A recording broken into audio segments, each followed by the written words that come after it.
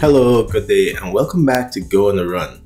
And a happy 2024 to all of you, including my existing subscribers, new viewers, and new subscribers to the channel. Thank you so much, whether you just watched the video or you subscribe.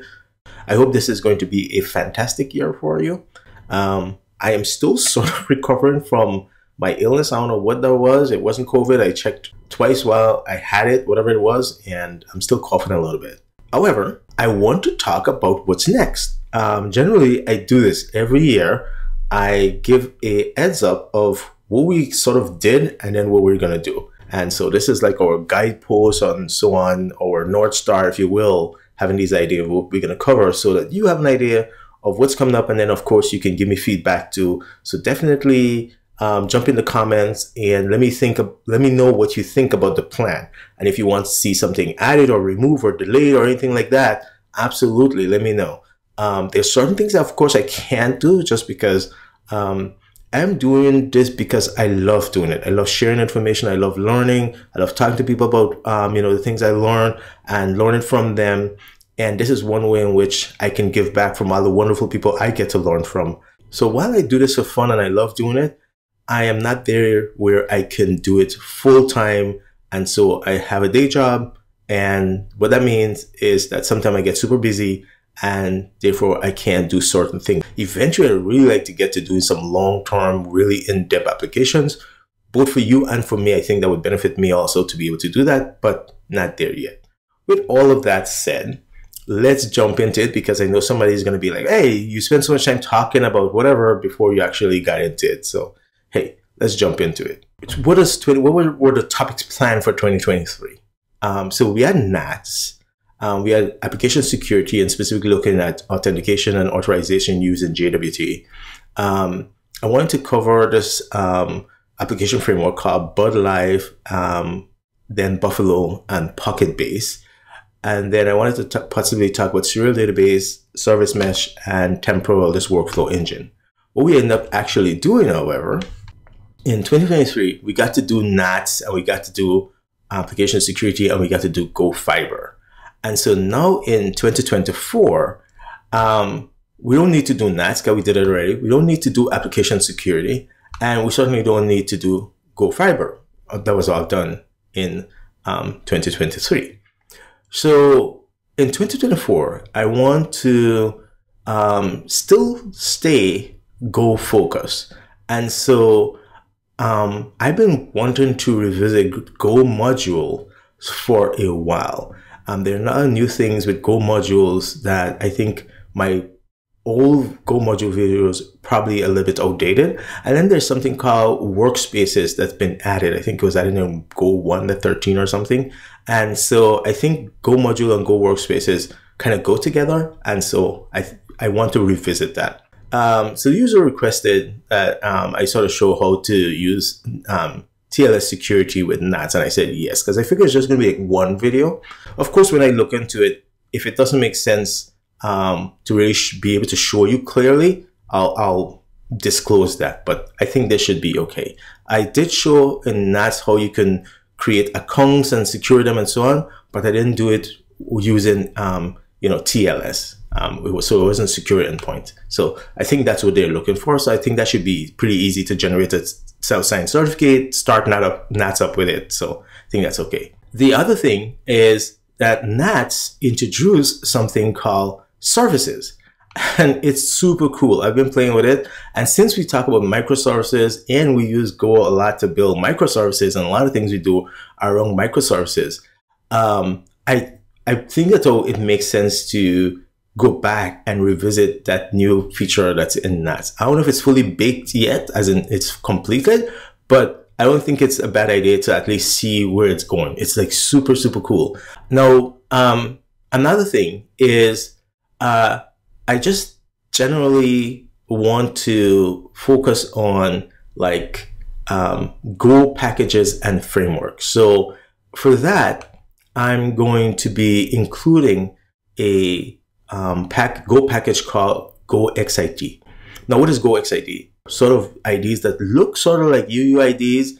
They're globally unique, but they're also sortable. And so there are a number of features that I'm not going to say I'm going to explain now, because when we cover XID, I'll be able to explain it. But if you're building database application, I think this is something you're going to be interested in. Now, there are other things that we can cover, right? Certainly, Surreal Database, Service Mesh, and Workflow. Those are not Go specific. They're not Go framework, and nobody requested them. Those are just things that I think I should cover. But in 2024, I doubt whether we're going to get the time to sort of address any of those. So for now, I'm going to say, let's don't worry about all that other stuff. I still think Service Mesh fits in with the whole microservice things, fits in with Kubernetes, which we have done. So I'll keep that on the table for now. But there's another thing that I like playing with called AppSmith. And I'm showing you why I think AppSmith is interesting. When we were doing Go Fiber application, one of the things that I showed you when we were talking about, I think was part 9 or 10, when we were looking at using templates, is I showed what my UI would look like that I'm trying to build out. Okay. And so we had a list of items, and then we have item details, right? And so AppSmith is this application that allows you to focus on the front end part of your application and makes it super easy for you to tie it into a backend. So for example, here's a new application, all right? And so you can see that I can start an application from a template. I can generate pages from, database table, or I can go ahead. So this is page 1. I mean, of course, I can add more pages, right? I can say new blank page or generate from database or whatever. So let's say I add another page. Now I have page 1 and 2. And in this application, that's right now application 1 on title. And then I can build it out with widgets just by dragging and dropping things. I can say that I want a table, all right? And then I can, even connect this to a database or some data source or RESTful endpoint. And there are ways in which I could generate the UI just by giving it a sample of what my data look like. This is really, really, really cool, right? And you have all these different kind of controls here and all this other stuff. So I'm not going to go through it right now, but I just kind of want to give you an idea of something that you can use to at least start building out your UI. If you're like me, you're not a UI person, but when you have an idea for an application, you just want to sort of start mucking it up real fast.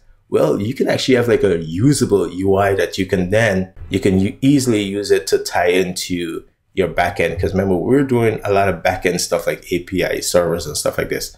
And so, yeah, so this is what AppSmith in 20 seconds probably look like, but hopefully we'll get to talk a little bit more about it.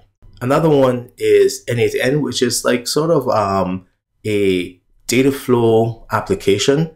And if you're not doing stuff where you have to extract, like ETL, extract data from one place, or set up data pipelines, then N8N is not going to be for you. But again, very interesting stuff. And I used to use Apache NiFi and similar things for doing data manipulation and data flow. And so, yeah, data pipelining. So I'm definitely excited about N8N. So we might look at that. All right. So that's what some of the things look like. Now, in terms of the order in which we're going to do things, well, we probably don't want to consider Service Mesh right now. And so I'm going to put cross it out for now and say that we'll keep it there, but maybe we won't get to it anytime soon. Then the very first thing I want to do in this year is address the user requested stuff, because again, this is a very simple one. So this is going to be first. And then go into the NAT service stuff, Go XID, Pocketbase. Pocketbase is really interesting. It's this Go application, but it's actually like a full-fledged application to give you everything you need to run a microservice, and then use basically including storage, API calls, all this other stuff. And you just essentially just have to drop your pages, whether it's HTML or whatever, React pages, whatever, Next.js pages in this directory. And then you can have like a full-fledged application, a full stack application built on Go. Like, it's really, really cool. So I think we'll definitely do that. And then I want to cover AppSmith, and then maybe like N8N. And then those I anticipate to be just like 2-3 videos each. and then jump into the Go module and workspace stuff. In terms of service mesh, I'll keep it, but put a cross through it just to say that we may not get to it this year. All right, so that's it. That's the sort of the plan for 2024. Definitely leave comments and questions and even make some suggestions, and we can see how I can integrate it. Then I'll see how I can integrate it. So thank you again. If you are not subscribed, please consider subscribing. If you're already a subscriber and you're returning, thank you so much. Please leave a comment, thumbs up the video. That helps with, you know, the attention and the YouTube algorithm recommending the video. To our Patreon subscriber, Mikhail, thank you so much. I see you've been stepping up, so I really appreciate it. Thank you so much, Mikhail. Please stay safe and see you in the next video. Bye.